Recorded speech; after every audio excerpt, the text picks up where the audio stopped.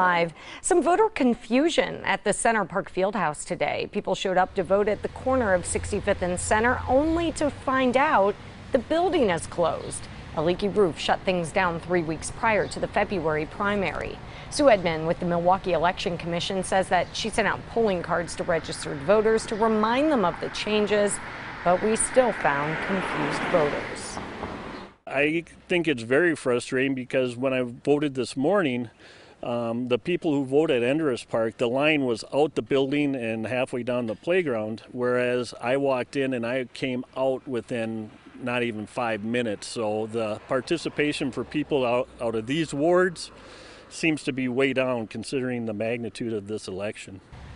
If you normally vote at Center Park Fieldhouse, your new polling place is at Endress Playground Fieldhouse located at 72nd and West Locust Street.